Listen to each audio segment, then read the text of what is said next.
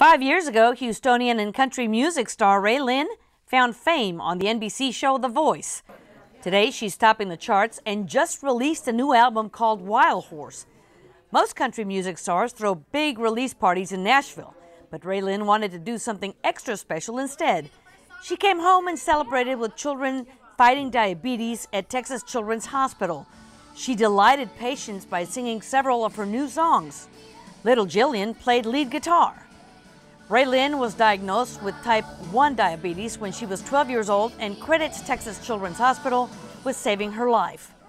She helped fund research and treatment of kids by making a donation to the RaeLynn Diabetes Fund alongside Mayor Turner.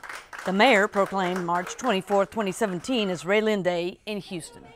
This is a very special day, not just for RaeLynn, but for the fact that she's bringing attention to type 1 diabetes, helping educate people about it, contributing some of her proceeds.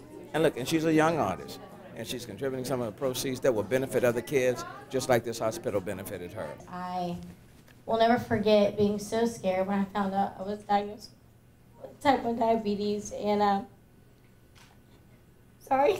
That's okay. And the care that this hospital gave for me at such a young age, and the confidence that you gave me to just be really comfortable with my diabetes is just absolutely incredible. And I'm so honored to be able to stand here today and give you money from my fund on a day that's so special to me.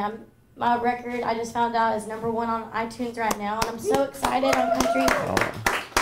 And even though this day is so cool and so awesome, and I'm celebrating that, I'm so honored to give back. And my mom and my dad have always taught me, no matter how much you receive in this world, it's so important to give back.